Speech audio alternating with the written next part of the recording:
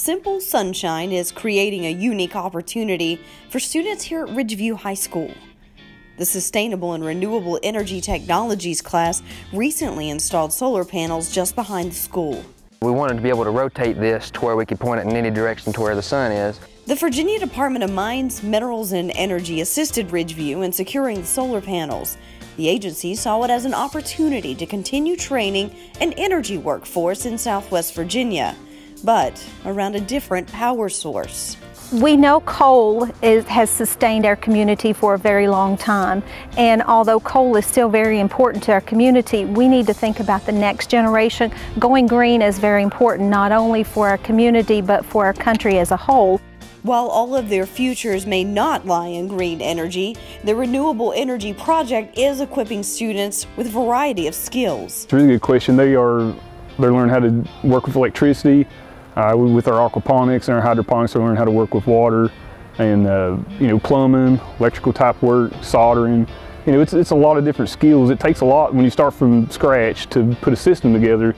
The students designed the base, they wired the panels, and they connected the system to the school's greenhouse. I designed the layout for the batteries and the frame for the solar panels and how they would all be wired together to this system. A system I put them through where it would get to the roots.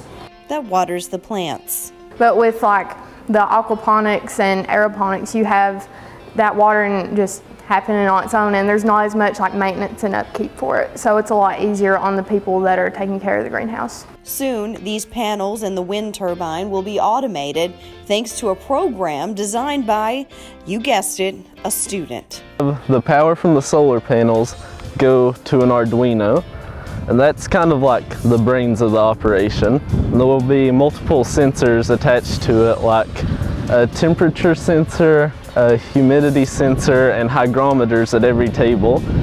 So we know how much water to give the plants and how much to increase the temperature by. Once complete, the information from these panels will be available as live updates on the school's website. Students give the class rave reviews and receive grades based on their hands-on contributions. The class has even gotten a few thinking about the future. Stuff like this has really made me very, very interested in it, and it's given me a really good insight about how energy can be, there's energy in better ways. How you can just take energy from the sun and turn it into something that we can use. I just find it mind-boggling and fascinating. It's going to be essential in the years to come. Dickinson County educators say opportunities like these meet their goals in ensuring their students are college and career ready. Now we're teaching for jobs that we're even unsure what they are. As long as the wind is blowing and the sun is shining at Ridgeview, you can be sure that young minds are gaining invaluable experience for a bright future.